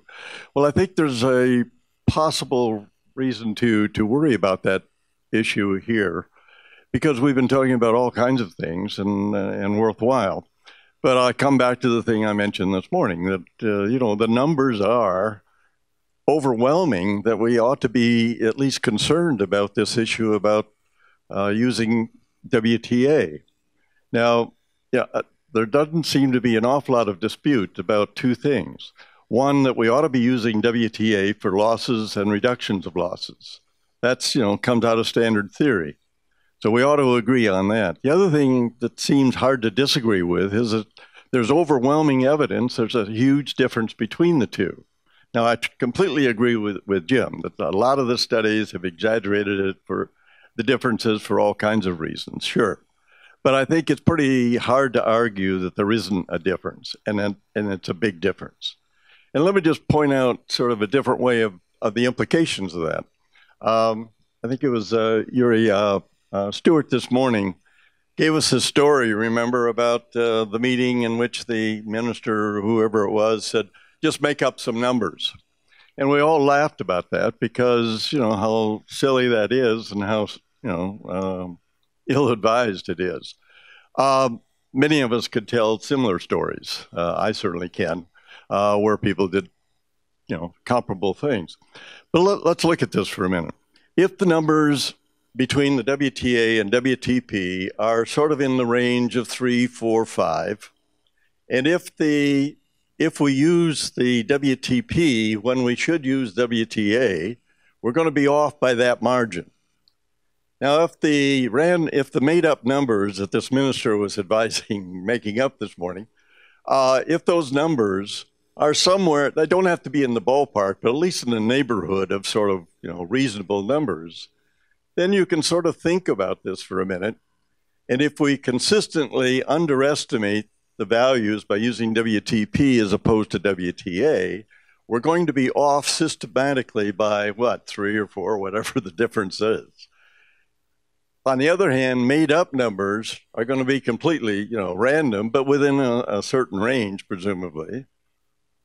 It may turn out that on average, the made-up numbers are going to give you better advice than the benefit-cost analysis based on the wrong measure. If that's true, and I think it probably is that something to worry about? I should think it is. Now, one thing that we might do is, I forget Tommy Wilkinson this morning, I think, said something about the discount rate. Oh, by the way, the discount rate is likely also to be affected by this gain-loss thing. People discount future gains at a different rate than they discount future losses. We ought to think about that as a thing to worry about in benefit cost analysis as well. Anyway, Tommy mentioned this morning that somebody was using, may have been U.S. O&B, I'm not sure. Anyway, 3%. If you want to use a rate for discounting other than 3%, you have to justify it. Well, maybe we ought to think about the implications of saying, okay, if you're going to deal with something that involves losses or reductions of losses, use WTA, unless you can justify WTP. Have the default use the right measure, but if you want to use WTP, now the fact that all of you are using WTP all the time and are advocating using WTP, that should cause no problem. The only caveat here is that just because we've been doing it forever, that's not an acceptable justification. Thank you, Jack.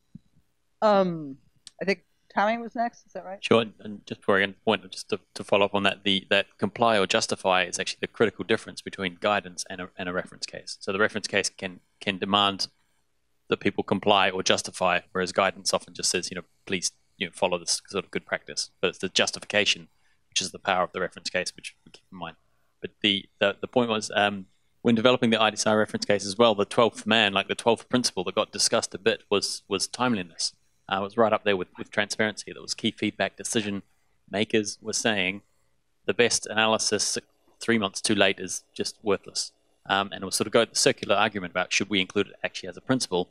And in the end, it sort of came through all the writing and all the methodological standards, specifications, had that in the back of our minds. This is for low middle income country settings. There's going to be constraints in the analytical and interpretation constraints.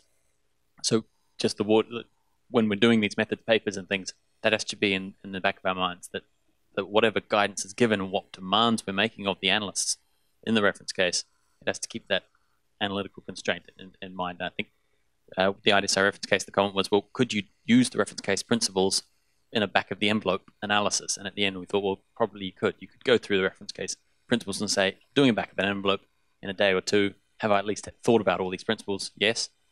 We need to apply that same test to the BCA reference case. That's a good point. Yeah, it's interesting. I think that, at least in my experience, time constraints in the sense that the decision has to be made at a particular time, and resource constraints, both in terms of people and dollars, are often drive a lot of this and require thinking very carefully about what you can do with what you have. I'd like to take one more question, and then I'd like to ask the other members of our leadership team, Jim and Dean, whether they want to say any final words, and we'll just have to sort of channel David DeFranti since he's not here today, and see if we can imagine what he might say. Are you the last? I guess the last one. I was going to comment on one thing Jack said, because I would agree with a lot of what he said about willingness to pay versus willingness to accept. But I think there's an important distinction here. If we were to, for instance, look at taking Obamacare away from people, that's a clear loss. I mean, this is a policy that they now have. You're going to take it away. I think a lot of these projects in developing countries where we're sort of providing clean water and it's getting rid of diarrheal diseases that these people would ordinarily get against the status quo baseline look like something that they actually have a reasonable expectation of having to pay for. And so even though actually getting the diarrheal disease is a loss relative to their status quo, I think with a lot of the policies that are actually being discussed, I don't think the Gates Foundation, in contrast to some things that governments do, I don't think the Gates Foundation is actually ever proposing doing bad things to people. And so I think this gets into sort of this messy sort of notion that comes about. You can even look at cases where, you could say, what if we do clean up air pollution from power plants? Well, who has to pay the cost of the electricity? The property rights are either nebulous or clearly willingness to pay. Yeah. I should probably point out that this is an issue that we've been hotly debating in the pages of the Journal Benefit Cost Analysis, and I think that the articles might even be available for free download. You wanted to get a last word in, Jack, and then can we? No, just a implication of what Richard just talking about. It's a matter of discovering what the reference point is. It's not necessarily legal. It isn't necessarily the status quo kind of thing. And we have had almost no good research on that issue because nobody thinks this is an issue. I think it's a huge issue. And in fact, we're actually making some progress on it. But you're right, we have to know what the reference point is before we know which measure to use. So, if everybody's using WTP and excusing it, we're not getting any of the necessary research. And that's, in fact, what's been going on. Okay, so I don't know if Dean or Jim So we do agree. I don't know if Dean or Jim want to say any closing words. And David, I think you should get the very, very penultimate last words. Dean, David?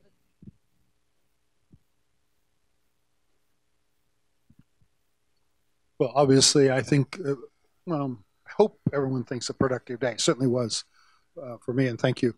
An issue that I've faced about BCA in health since I first started looking at numbers is that why in heaven's name would anybody believe benefit cost ratios of 5 or 10 to 1, or tripling them if we went to willingness to accept? But these big benefit cost ratios seem on the face quite implausible. In some of my own work, I bordered, I hope not over the border of intellectual dishonesty, but I have assigned myself the task of choosing parameters that would minimize the benefit to cost ratio in the analyses I was doing, and I wouldn't think that I got down quite where I should. So a central question I faced, and I think that I'm hearing around the room more from the health side of the community, is there any serious plausibility to the value we're putting on mortality reduction in health-related BCAs? And the compelling answer to me to that question, the compelling reason or example that the answer to that question is yes, we should place credibility, is the story that William Nordhaus told in his look at the economic history of the United States in the 20th century. The United States' income per capita went up in real terms by a factor of 6, to the extent that economic historians can measure that. Life expectancy went up from high 40s to close to 80. 80 or so. Huge changes in both. Doing the calculations of the value of income change, including evaluation for mortality change, using methods that are broadly consistent with what we're discussing, he concluded that perhaps somewhat over half of full income change in the first half of the 20th century in the United States could be attributed to mortality reduction, and something under half, but not too much under half, in the second half of the 20th century. So that's what calculations like the ones we're doing suggest, a half of the welfare gain, broadly, reasonably defined. And the question he asked was, is that in any way plausible? And the way he approached thinking about that question was to ask you too, if you haven't already been through this, which place would you rather be in? Would you rather be in a health environment like the one we have today, not only with this very long life expectancy, but with really very modest pattern of morbidity and disability along with it, but with an income level a sixth that of today? Now, sixth that of today, adequate food, maybe outdoor plumbing, plenty of books, but obviously no movies. But, you know, not really poor by today's standards, but Spartan. Or would you rather have the income you have today and a life expectancy of 48 years with an awful lot of morbidity? So those, he said, if you are having a hard time answering that question, or if you answer that question, well, I would rather actually have those years of life, then you're roughly buying in to the broad directions of valuation that we're talking about here.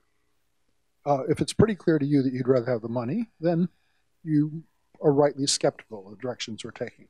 So that's been a key argument in my thinking, a key example or motivation, that extreme and peculiar and unbelievable as our benefit cost analyses are, they might actually be sort of right, and it's therefore worth our sticking with it. Thank you. So I've always loved that paper by Nordhaus. I can't add anything to that. I just want to say thanks to everybody here, everybody online, everybody who wrote in advance for your energy, your engagement, all your great suggestions.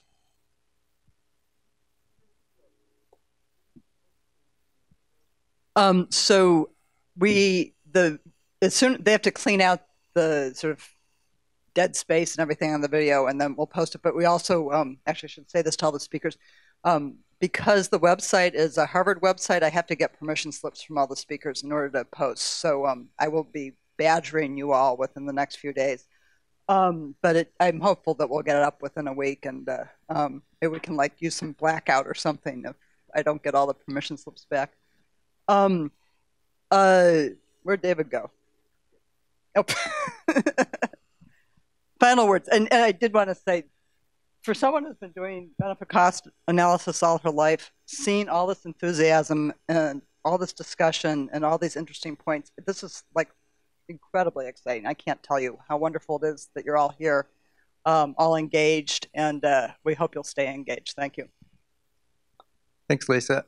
3 quick points to finalize. Firstly, I had affirmation today that this project is worthwhile. Nobody disagreed that this does not need to be done. We had rich discussion, and it was really, really valuable. We all have a similar drive that we want rational decision-making to be conducted in these settings for better health and productivity. Secondly, in order to support that, it's wonderful that you've all been here and engaged in this process, but I would like this just to be the beginning. This is a process that's going on for another 12 months or so. We want you to be part of it. Please submit your comments through the website. Please send your use cases through to Lisa and to others on the team. Be involved as much as you're able and willing to. we're wanting all of your input to go through throughout the entire process, and that you will use it, and that you'll disseminate it among your networks as well. And thirdly, I'll just echo what Jim has said, and a big thanks to you. Thanks to everybody that was online as well. We really appreciate all the time you've taken out of your schedules to be here and to just to input all of this today. And for those who have travelled a long way as well, we really appreciate it as well. Thank you.